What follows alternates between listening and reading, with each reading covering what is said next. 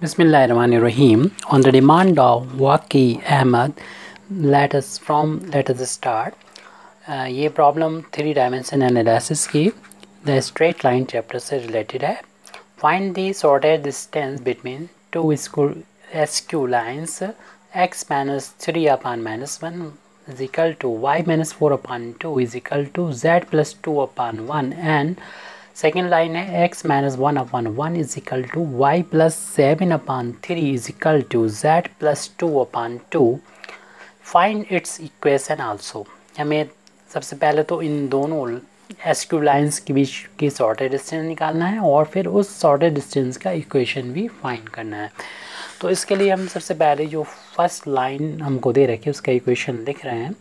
तो equation of given lines is equal to x minus 3 upon minus 1 is equal to y minus 4 upon 2 is equal to z plus 2 अपान 1.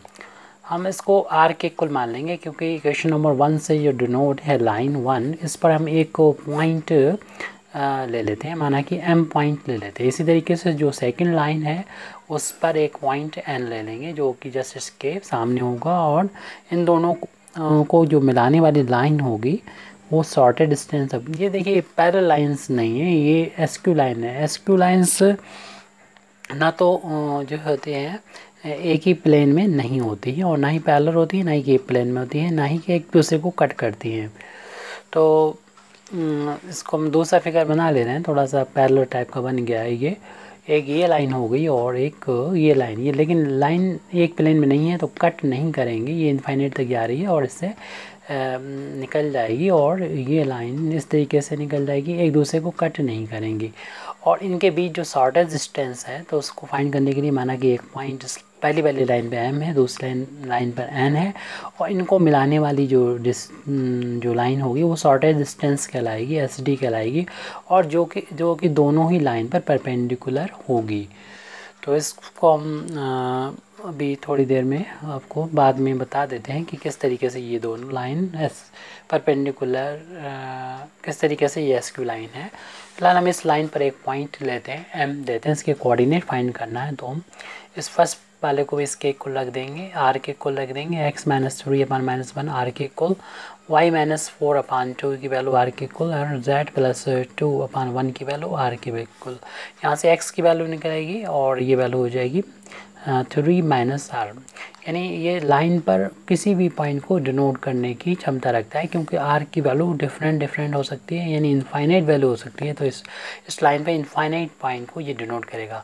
हम इस point के लिए m के लिए बात करेंगे तो r की एक पर्टिकुलर वैल्यू होगी. तो r की वैल्यू यहाँ पर क्या होगी वो वैल्यू हम फाइंड कर लेंगे. अभी इसको सॉल्व करेंगे तो यहाँ पर 2 का इंटू करेंगे, 4 को ट्रांसपोज करेंगे तो 4 प्लस का और प्लस का 2r हो जाएगा. ऐसे z की वैल्यू हो जाएगी माइनस का 2 हो जाएगा और प्लस का r हो जाएगा. x की वैल्यू यहाँ से तो निकल आई है, y की वैल्यू भी और z की वैल्यू भी हमने फाइंड कर ली है. तो हम इसको फ़िलहाल वैसे तो हर एक पॉइंट को डिनोट कर सकते हैं, हम पर्टिकुलर इस m पॉइंट के ये कोऑर्डिनेट मान लेते हैं 3 माइनस r, 4 प्लस का 2r एंड माइनस 2 प्लस का r. इसी तरीके से हमें सेकेंड लाइन का इक्वेशन दे रखा है जिसको हम यहाँ पर नोट कर रहे हैं. x minus 1 upon 1 is equal to y plus 7 upon 3 is equal to z plus 2 अपान 2. इसको हम माना कि r डैश एक वेरिएबल मान लेते हैं और ये भी सेकेंड लाइन जो होती है इसके हर एक पॉइंट का रिप्रेजेंटेटिव होता है और r की डिफरेंट वैल्यू रखेंगे तो डिफरेंट ये पॉइंट मिलेंगे. r डैश की जब हम एक ऐसी वैल्यू रखेंगे जिससे हमें ये वाला पॉइंट मिल जाएगा तो क्या वैल्यू होगी वो आगे चल के पता चलेगा, निकालेंगे हम कंडीशन लगा के. तो यहाँ से अगर r के इसी तरीके से अगर x की वैल्यू फाइंड करेंगे तो मिलेगी 1 प्लस का r डैश. ऐसे ही y की वैल्यू निकालेंगे तो माइनस r प्लस का 3r डैश. सेम कैलकुलेशन पीछे जैसा करना है. z की वैल्यू माइनस 2 प्लस का 2r डैश. तो n के कोऑर्डिनेट यहाँ पर जो n सेकेंड लाइन पर माना उसके कोऑर्डिनेट मान लिए 1 प्लस r डैश और minus 7 plus 3r dash and minus 2 plus 2r dash. अब हम इस लाइन जो SD है चाहे फिगर वो समझें या ये माने तो इस शॉर्टेज डिस्टेंस की DRS लिख सकते हैं क्योंकि हमें इन पॉइंट के कोऑर्डिनेट मालूम है. इन पर इस लाइन पर 2 पॉइंट मालूम है तो निकाल सकते हैं इन पॉइंट के जो कंपोनेंट है इनको करस्पॉन्डिंग माइनस करते हुए. तो DRS कह सकते हैं, DRS ऑफ शॉर्टेस्ट डिस्टेंस, जिसका नाम है MN R। तो पहला DRS निकालने के लिए इसके x कोऑर्डिनेट को इसके s कोऑर्डिनेट्स से माइनस कर देंगे, यानी 3 माइनस r में से माइनस कर देंगे 1 प्लस r डैश को कॉमन लगा दें। दूसरा DRS होगा इसका इस m के जो y कोऑर्डिनेट है उसको n के y कोऑर्डिनेट से माइनस कर देंगे, इसमें -7 प्लस का 3 r डैश होगा। बाद वाले चूँकि माइनस करना है तो इसलिए ब्रैकेट में रखिए, और ये वैल्यू हो जाएगी -2 प्लस आर है m का z कोऑर्डिनेट, और इस n का z कोऑर्डिनेट को माइनस करना है तो -2 प्लस का 2 r डैश। तो इसे सिंपलेस्ट फार्म ले आएंगे, just 3 minus r minus 1 minus r dash, और ये 4 plus 2r minus minus plus हो जाएगा 7 माइनस का 3 r dash, -2 plus r minus plus 2 minus 2 r dash. अब यहाँ पर देख रहे हैं माइनस r डैश, और ये 3 में से 1 माइनस करेंगे तो प्लस का 2 हो जाएगा। ऐसे ये 2r माइनस का 3 r डैश, ये 11 हो जाएगा प्लस का 11, और ये वैल्यू हो जाएगी r माइनस का 2 r डैश, और ये प्लस माइनस कैंसिल होके 0 हो जाएगा। तो यहाँ पर कोई भी कांस्टेंट तो बचेगा नहीं, तो इसलिए हमने इसको अभी लिखा ही नहीं है। तो ये वैल्यू हमारे मिल चुकी है। इसको अगर हम इस तरीके से ठीक है लिख दिया, ये MN के शॉर्टेज डिस्टेंस की DRS है, क्योंकि हमको मालूम है कि जो शॉर्टेज डिस्टेंस होती है वो दोनों ही लाइन के परपेंडिकुलर होती है, जैसे कि हम पहले भी बता चुके हैं। तो इस कंडीशन को फिर हम अप्लाई कर देते हैं यहाँ पर।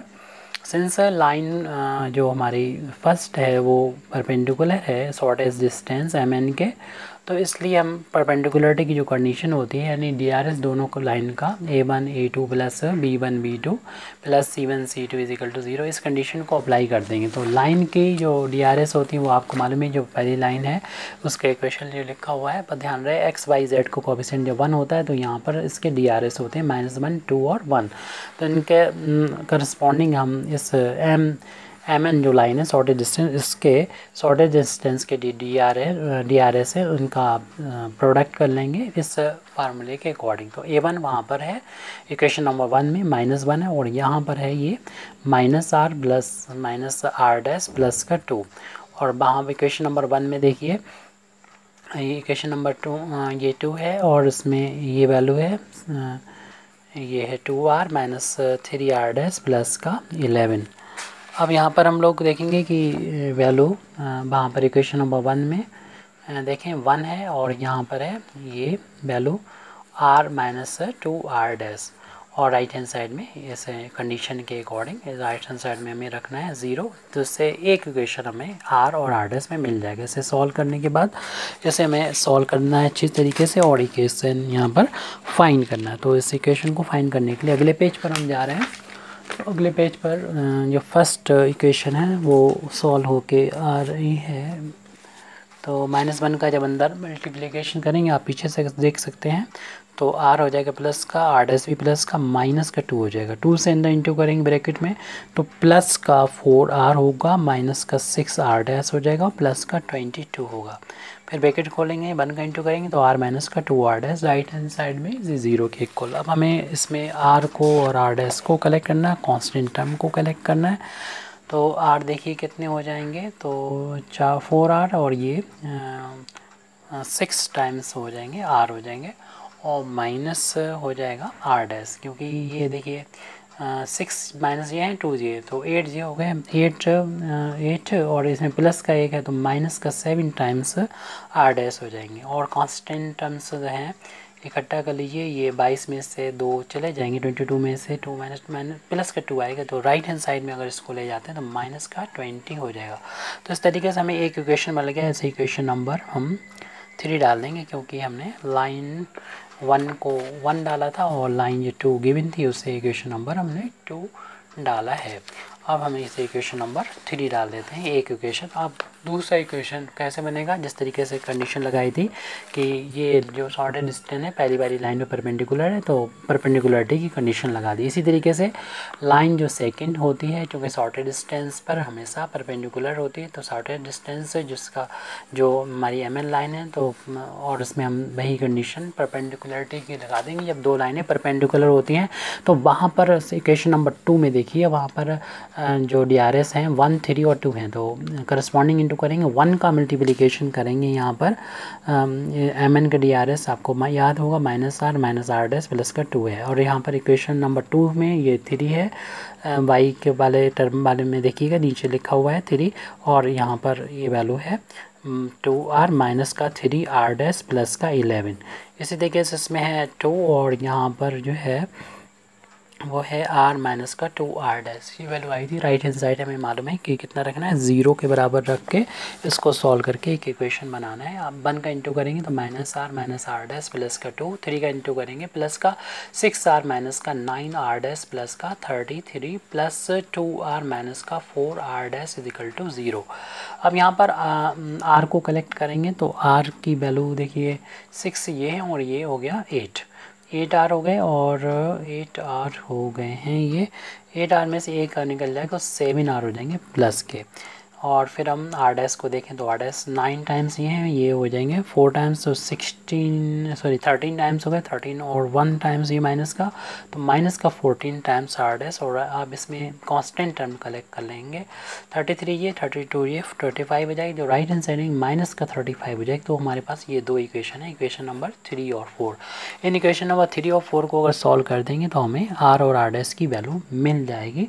तो इस वैल्यू को निकालने के लिए आसान लग रहा हमको। आर डैश देखिए क्वेश्चन नंबर 3 आर डैश है 7 टाइम्स और ये 4 टाइम्स। अगर हम 2 से इंटू कर देंगे तो आर डैश कैंसिल करके हम आर की वैल्यू निकाल सकते हैं। यानी इक्वेशन नंबर 3 में 2 से मल्टीप्लाई करके इक्वेशन नंबर 4 में से माइनस करेंगे तो इक्वेशन नंबर 3 में जब 2 से मल्टीप्लाई करेंगे तो ये हो जाएगा 12r माइनस का 14r डैश इजिकल टू 2 से इंटू किया माइनस का 40 हो गया। इक्वेशन नंबर 3 में हमने 2 से मल्टीप्लाई कर दिया और जब माइनस करेंगे साइन नीचे वालों के चेंज हो जाएंगे और ये टर्म प्लस माइनस कैंसिल हो जाएंगे। ये माइनस के वो प्लस के ना तो माइनस के बचेंगे बड़ी क्वांटिटी माइनस के 5r बचेगा और ये जो है वो ऐसे ये प्लस का हो गया वो माइनस का तो प्लस का 5 बचेगा और r की वैल्यू निकालना तो 5 में इस -5 से डिवाइड करेंगे तो इस तरीके से कैंसिल हो जाएगा 1 टाइम। लेकिन माइनस का तो r की वैल्यू हमें मिल गई माइनस का 1 मिल गई है। तो r डैश की वैल्यू फाइंड करना चाहते हैं तो इक्वेशन नंबर 3 में वैल्यू पुट कर सकते हैं, इक्वेशन नंबर 4 में वैल्यू पुट कर सकते हैं, किसी में भी वैल्यू पुट कर सकते हैं। तो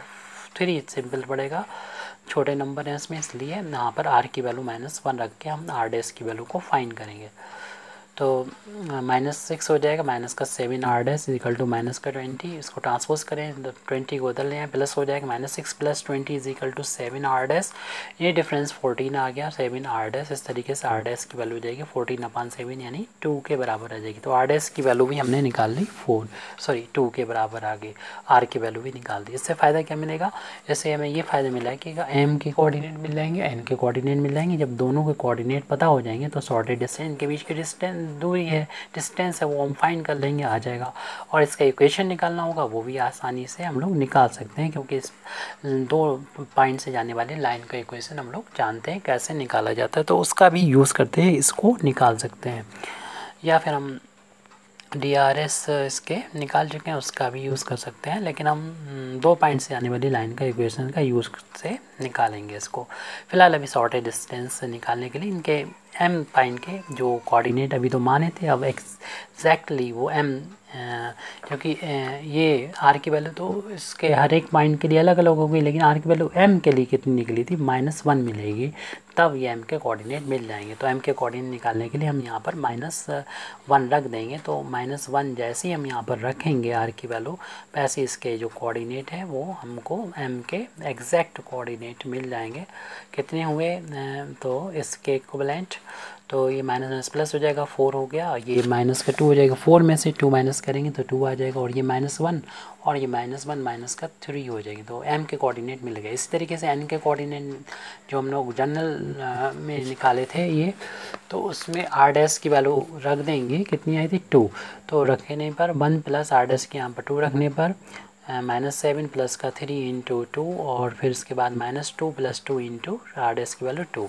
तो सॉल्व करने पर एन के कोऑर्डिनेट हमको मिल गए 3, ये 6 हो जाएगा और 7 में से माइनस होगा तो ये माइनस का 1 आ गया, तो माइनस का 1 और ये प्लस का 4 माइनस का 2 करेंगे तो प्लस का 2 बचेगा। इस तरीके से एम एन कोऑर्डिनेट मिल गए तो एम एन ही इनके बीच के दोनों लाइन के बीच शॉर्टेड डिस्टेंस है और डिस्टेंस फार्मूले का यूज़ करते हुए हम लोग निकाल सकते हैं एम एन की वैल्यू। तो एम एन की वैल्यू निकालेंगे डिस्टेंस फार्मूले का यूज़ करते हुए। डिस्टेंस फार्मूला आपको याद है x1 माइनस x2 का होल अब square plus y1 minus y2 का होल अब square plus z1 minus z2 का होल अब स्क्वायर। यहाँ पर x1 y1 z1 m के कोऑर्डिनेट हैं और x2 y2 z2 जो है वो n के कोऑर्डिनेट है।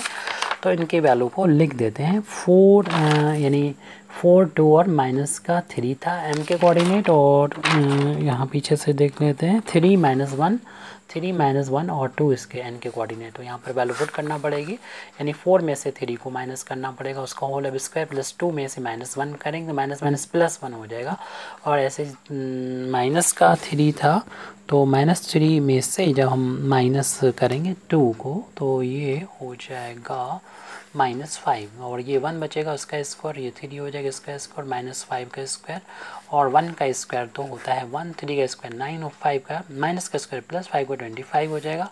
तो ये वैल्यू हो जाएंगे 35 हो जाएगी यानी √35। ये शॉर्टेड डिस्टेंस तो आ गई हमारी। अब इनके लाइन का इक्वेशन लिखना है तो 2 पॉइंट से जाने वाली लाइन का इक्वेशन होता है यानी equation of shortage distance is यानी 2 पॉइंट से जाने वाली लाइन का इक्वेशन होता है x माइनस x1 अपान x2 माइनस x1। इस वाले फार्मूले का यूज़ भी कर सकते हैं या फिर आप चाहें तो जो हमारा r1 r2 की वैल्यू इस जगह पर रख के जो DRS निकाले थे mn के वो ये हैं तो इससे निकाल के एक पॉइंट ऊपर रख के नीचे DRS रख सकते हैं या फिर इस फार्मूले का यूज़ करेंगे तो y2 माइनस का y1 जहाँ पर हम पहले ही बता चुके हैं ऊपर कि x1 y1 z1 हमने m के कोऑर्डिनेट कंसीडर किए हैं और n के x2 y2 z2 तो ऊपर लिखे हुए हैं ये यहाँ पर देख के हम वैल्यू पुट कर देंगे। तो x माइनस m के कोऑर्डिनेट x कोऑर्डिनेट 4 थे और y n के यानी x2 की वैल्यू 3 के इक्वल है 3 minus 4 is equal to y minus y1 की वैल्यू ये 2 है और y2 की value -1 minus 2 is equal to z minus y1 minus का 3 है। इसी तरीके से z2 की वैल्यू 2 है। हमने m के जो कोऑर्डिनेट है उसको लिया है x1 y1 और z1 और n के कोऑर्डिनेट x2 y2 z2 लिया है। क्लियर हो गई होगी बात। और इसके बाद में -3 तो x माइनस 4 अपान ये माइनस का 1 बचेगा y माइनस 2 अपान माइनस का 3 is equal to z plus 3 अपान ये माइनस प्लस का हो जाएगा 5। तो इस तरीके से हम इसमें -1 से अगर मल्टीप्लाई कर दें ताकि x पहला वाला प्लस आ जाए, हालांकि कोई ज़रूरी नहीं है ऐसा भी छोड़ सकते ये भी आंसर है। तो y माइनस का 2 अपान ये प्लस का 3 हो जाएगा और z प्लस का 3 अपान माइनस का 5 हो जाएगा। ये एक मेथड है सॉल्व करने का और भी दूसरे मेथड हैं जिस पे हमारे वीडियो दूसरे चैनल पे हैं, आप इनको देख सकते हैं और दूसरे मेथड से भी इसको सॉल्व कर सकते हैं या फिर उसमें भी हम इस मेथड को अप्लाई कर सकते हैं या फिर उनमें ये मेथड लगा सकते हैं, कोई मेथड यूज़ कर सकते हैं। Thank you very much Indeed for listening me. वाखिर दावाना अल्हम्दुलिल्लाहि रब्बिल आलमीन।